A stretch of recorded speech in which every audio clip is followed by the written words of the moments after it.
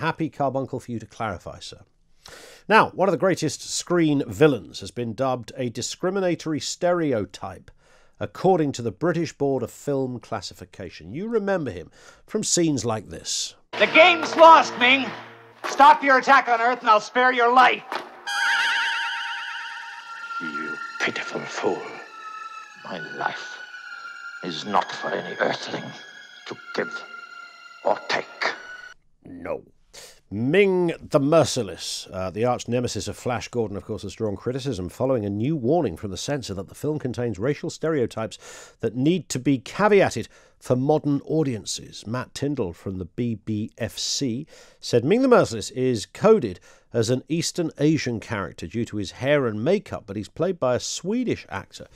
Max von Sydow. I didn't know that. Max von Sydow, wasn't he? He's the dude in The Exorcist, isn't he? Isn't he the priest? Is that him? That's him, isn't it? Famous actor. I didn't realise that was him in the clip. I thought it was an East Asian character, frankly. It worked on me.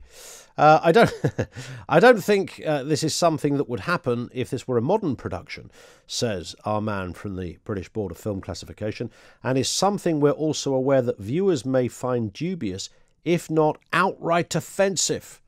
Ella Whelan is a columnist with Spiked Online. Ella, I can almost hear the offence before you've even said a word at the moment. You must be discombobulating with this outrage in the world of film. Afternoon. Afternoon. It's funny, isn't it, that today, when we've come such a long way in terms of our sense of what's right and wrong, our sense of equality, our sense of justice among ourselves, that today we should panic so much about telling people when injustice happens. I mean, back when this was first aired, you could argue that stereotypes or characterizations or prejudice might have fallen under the radar, might not have been picked up, people might have been ignorant about. You can't really argue that now.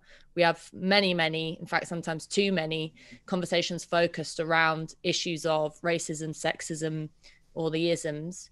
And so the idea that audiences would now need to be told and caveated, and you might argue lectured to, about what the film entails and what prejudices they might see in the film is rather insulting. And I just can't understand it in a society when we are more free than ever before and more progressive than ever before in terms of our attitudes to things like racial prejudice. Yeah, I mean, we should be treated like we are inherently backwards about this. You can't help but wonder whether this is a hugely counterproductive measure on a variety of areas throughout our cultural landscape, where we've seen similar kind of stories, that by flagging something that nobody had necessarily asked to be flagged or noticed, and even those that had noticed it may well, I think, as most of us would have sort of intellectualized it and said, well, that's what it was then. That's, you know, people used to dress up and do all sorts of things in all manner of different ways. So nobody asks for something. Somebody creates an argument almost, or a situation, or highlights something that wasn't there before. That to me just sounds like a reverse gear moment. Well, knowing the context of a film or a production TV series, or something that was kind of a cultural moment like Flash Gordon might have been, or like Gone with the Wind was, there's been a huge amount of discussion about that and the racism within that film and how you portray it today for a modern audience. It's always interesting to know the historical context, the political context of a film. But you have to think, what's the angle here? Why are these caveats being put on? Why is there so much panic about it? And it's really disingenuous to suggest that this is just about understanding the film, or that this is just about, you know, putting the film into context for a modern audience.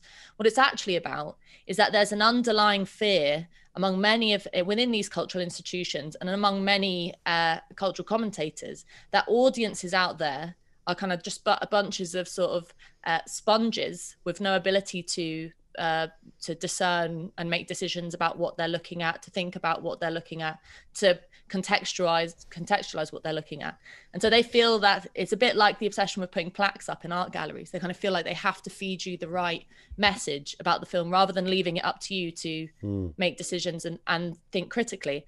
And that's the kind of elitism of old, actually, as it happens, that says that ordinary people in film audiences or watching television are too stupid to figure out what's really going on. And that's just nonsense. Yeah, we the establishment know more than the little people. Well, you could put it that way. I mean, I think that the unfortunate thing about this, or perhaps not unfortunate, but the interesting thing about all of this is there always tends to be a kind of underlying class element to this. So it's very rare that you ever have, that you ever have a suggestion that those who are cultural commentators or columnists or journalists like myself, those of us who are supposedly experts or educated in this would have any problem with figuring this out for ourselves. It's about mass audiences, mass publics, working class people out there, ordinary Joes and Janes who can't figure it out without a helping hand. And as it happens, I interviewed Roddy Doyle the other day, who's an Irish author, and we were talking about this thing about, this trend to kind of over sanitize art, film, television. And he made the point that the working class has always been miles ahead of most of the elites in terms of their openness to social trends, in terms of their fight against racism, the fight against sexism, all that kind of stuff. So there's a heavy amount of looking down the nose at people that's within this, that isn't just about sort of bringing, we all know that there's much of previous film and television that's a bit hairy, that's a bit backward, because life was different 40 years ago, but only an idiot isn't able to discern between what was okay then and what's okay now. What I always find fascinating, because we had it with, I think there was an M&S bra story, wasn't there, where somebody was a bit upset about the colour of a bra, because the description it gave just apparently was offensive. We've had the Sainsbury's thing, and you almost get, I don't know whether there's a person sitting in a kind of press release department somewhere who just writes the same press release and says, send this out, because it usually contains words like, we got it horribly wrong, we're really sorry, we are learning. That's the other thing that gets thrown into this, but our mistakes, and we will do our best to try not to do this again, and we will make sure that we take all the correct steps to avoid these outrages that are apparently happening. This sort of self-flagellation theme that exists in these press releases, and yet at the same time, you'd think, bearing in mind the average person doesn't think this, regardless of what colour or gender or sexuality or anything they are. You might think those same companies that seem hell-bent on this rather parochial response would be listening to the wider audience, which the last time I looked, Ella, represent sort of the views that people like you or myself and most of our listeners think, and that's that there's nothing to see here, and if there is, we'll work it out for ourselves. Why do you think these companies and organisations and institutions go for the big apology rather than the more common sense approach? Well, it's because all you can really do when someone says, I'm offended, is grovel for an apology. It's a way of closing down any kind of discussion. And it doesn't just happen to corporates. It happens to people in politics. It happens to people in their workplaces. Offense is an incredibly subjective thing. What might offend you wouldn't offend me, and vice versa. It's can be irrational. It can come out of nowhere. It's not something that should be a kind of used as a political weapon, and yet it is. And so, you can call these kind of corporates and these institutions that kind of grovel in this kind of a way or concede to claims of offense cowardly, but actually this is the name of the game these days, is that the best thing that you can do to gain attention, to shut down an argument, to win an argument, is to say that you're offended. And the reason why it's important to push back on that, it's not because giving offense or causing offense is a great thing to go around doing. It's not. But the fact is that it is having a wider effect on our ability to have open and honest discussion. So while it might be M&S and a bra, or a film board and Flash Gordon, or Gone with the Wind, or a book, today, it's happening to other people on a lower level in as I said, in their workplaces. I don't like people that bash social media, because I think it is just a tool that we use, and it hasn't got a kind of higher power.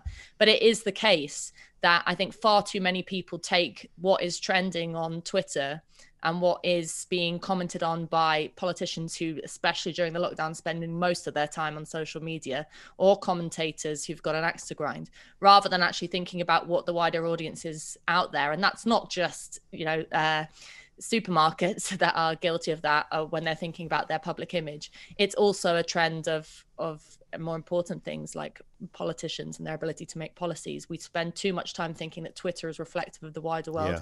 It isn't. You'd think most people do that. By the way, have you ever seen Flash Gordon, Ella? I haven't. No, I'm not.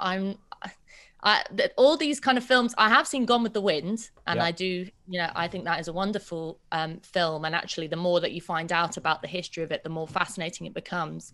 But there's a tendency with this kind of offense culture to also, it happens to be a lot of the time people my age who might not have watched the films, who might not have watched the programs. I mean, I wrote a couple of articles of this for the Telegraph about this trend to want to censor things and want to cry offense before you've even watched the film. So there was that film Cuties, I think it was, that had the dodgy poster, but actually was a fantastic film, a French film. I think it was about coming of age and a bunch of young girls. That was kind of, people said that it was offensive before they'd even watched it. There's a new film out by Sia, the music artist, about an autistic girl, which is the character who plays the autistic girl is not autistic.